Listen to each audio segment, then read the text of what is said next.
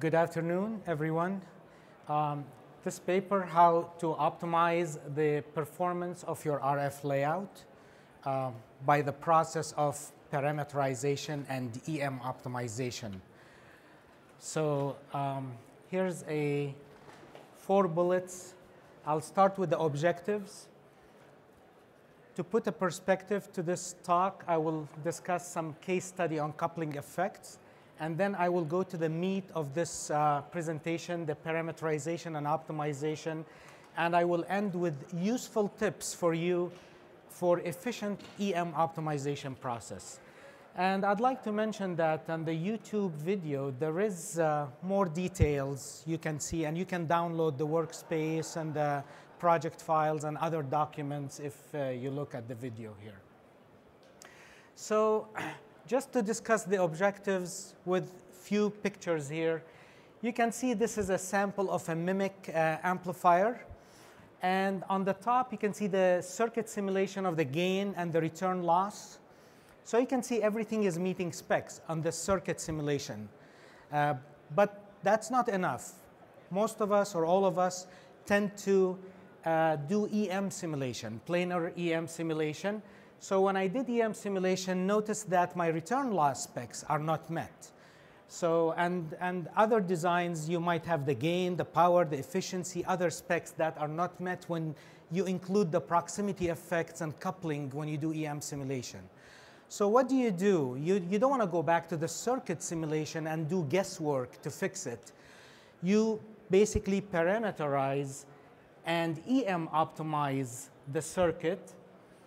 And now with the EM optimization, you have confidence that this is going to meet the specs. And not only that, the process also helps you to shrink your device, to make it smaller, because all the coupling effects are accounted for in this. So this is what I want to basically discuss with you here. Before I do this, put a little perspective to this topic and show you some case study I did last year. I have 2 spiral inductors. Here's 1, 2, 1, 2 that are loosely coupled. And I have the same inductors that are tightly coupled. So I have 4 cases. The only difference here is this is horizontal layout and this is a vertically kind of laid out. Same here, and this is very tightly coupled. Let's look at the EM results of the inductance for all the 4 cases. So notice the variation in the inductance goes up to 12% difference variation. And I'm not putting statistics, the process variation. When I do that, it probably go up to 20% variation in inductance. But what's really interesting is this structure and this structure are identical. They are the same. Look at it, the same spacing between the spiral. The only difference, it's laid out horizontal, this one laid out vertical. And look at the 3 and 4, difference inductance. There's like 8% difference. So when I saw this result, it's interesting. I went ahead and I built a filter, simple low-pass filter with the horizontal structure. And here's the capacitor. And this is the vertical structure, and here's the capacitor. And I simulated them with planar EM, momentum simulation, horizontal, vertical. Look at the results of the blue and the red. Just same exact circuit, but laid out differently, horizontal and vertical. Look at the rejection here at 7 gigahertz, minus 60 dB almost. And here, it's minus 30 dB rejection. So if you want to reject some harmonic, you definitely, the way you lay out your circuit, make a big difference. Look at the 3D bandwidth also. It's different. So this puts a perspective to the talk, really. The way you lay out your circuit could surprise you at the end when you fabricate it. And here's a sample of a mimic KU band down converter. Here's a mixer, KU band, and here's a PA, LTE PA. And notice all the structures of the spirals, what I just showed you, the vertical and the horizontal structures.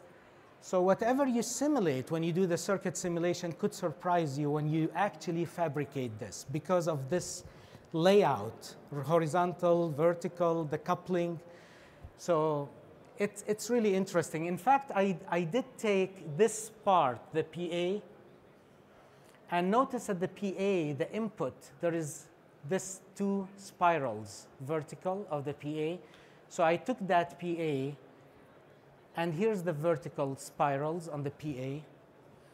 And I did some EM simulation, and notice the S11, the return loss, how it shifted in frequency due to that coupling effect and the vertical structure. So this will take me now to the meat of the presentation, is go back to that initial mimic PA I showed you. And I want to show you how I parameterize this and EM optimize it, because that's what you want to do before you go into fabrication. You have a schematic and you have a layout of the circuit, and the circuit simulation meets specs. So here's the schematic. You pick the components that you want, that affect your goals, that you want to optimize, and you open the design parameters and you type in those components, C1, input matching network LP, and you put the default value. This is how you parameterize your design. You pick some components that you want to optimize using EM optimization. Once you type them in, they're already included in the layout, so you don't have to do the process again.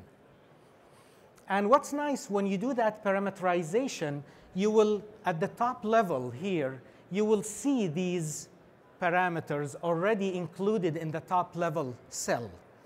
And this allows you to choose those parameters and do optimization to it. So here's my amp, and I have that top level amp with the components, and I put optimization to it here. I have the optimization controller and the goals for gain, S11, S22 goals. And I launched the optimization cockpit. So once you launch the optimization, but now it is optimizing and running momentum at the same time, not circuit simulation, because I use the EM view, EM COSIM. So now it's running momentum, optimizing, running momentum, optimizing. And notice this layout has been created automatically, this second layout. And this, during the process, this layout basically meshes. It does the meshing, does the optimization, the EM simulation. And notice now the next slide how it changes. Every time it goes to optimization trial, it changes. You see? Now it's meshing this circuit and trying to see if I meet my goals. So go back, go forward, so you can see it changes while EM simulation and optimization is running. And at the end of the process, you notice here how my return loss now in solid, red and blue, the solid, I met my specs. And this would give me confidence because it is EM simulation. It's accounting accurately for the coupling, proximity effects, and everything. So here's my gain and final, and here's my S11 and S22. Now with that, I would like to share with you useful tips for you when you do EM optimization, how to do it efficiently, really fast, quickly, and efficiently, the process. One thing to remember, if you forget everything on those tips, number one is really important. I found it very useful.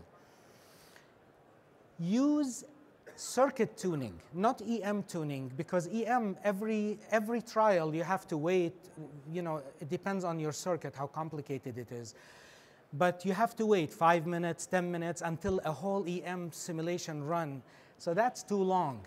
So what I did, I used the circuit level simulation tuning. And I pick components and I tune them really quickly, and I see how they affect my goals.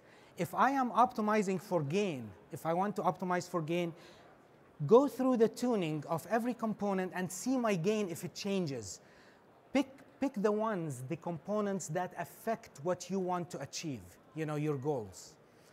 This way you can eliminate a lot of components that are useless. They are not going to affect what you're seeking for. Once you have this, minimize the number of optimization variables. When you do EM optimization, you don't want to have too many variables. EM optimization is very expensive in time. It takes longer. So you want to minimize. By using step 1, you can minimize the variables.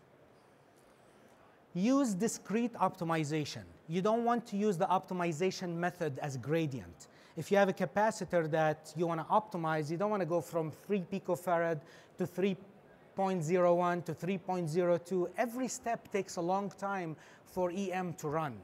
So you want to do discrete optimization, and you can say the capacitor, I want it from 3 to 4 picofarad, and I want the steps to be by 0.2 picofarad. So you have 5 total steps to go through. Now, that's what I just said about the range. Minimize the optimization range. So you go 3 to 4 by 0.2 instead of 0.1. This way, the range is less, and the number of steps of EM optimization is less. So it goes faster. Now, while optimization is running, you can monitor the value, how it goes up or it goes down. If that capacitor is going up to 4 picofarad, you can pause your optimization and change your range from 3.5 to 4.5 or from 4 to 5. So you can shift according to what how your components are changing. And optimize only on the required frequency. You don't want to overdo it and just optimize on a very large frequency, just your spec. That saves time. And this is very important too here. Notice this line, the green line. Let's say I want to optimize it from 0 to 200 micron. That's the range. If it goes to 0, this spiral will hit this spiral. It will overlap on top of it, this line, if it gets shorter. And that's going to really ruin everything for you. It's going to give you bogus results. This spiral is going to hit this via. It's going to hit this spiral inductor. So when you pick the minimum and the maximum range value for each component, make sure before you start the optimization that you don't get overlapping of components with that minimum value. But anyway, these are some useful tips. And I want to point out to you, if you go to the YouTube, there is a useful document that has more detail for you. And also that amplifier that I just showed you with the setup, you can download it if you want to actually use it for the setup or something. So this here, or you can just type in this in YouTube search, and it will find it for you. It just has more details for the process. So thank you very much. And if you have any question, you can see me now or after the talk, or you can ask me now. Excuse me? The circuit when you're doing optimization?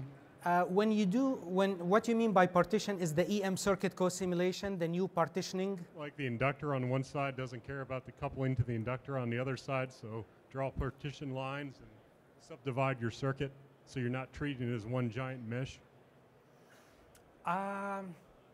In this example I just showed, everything is meshed and all the coupling is accounted for.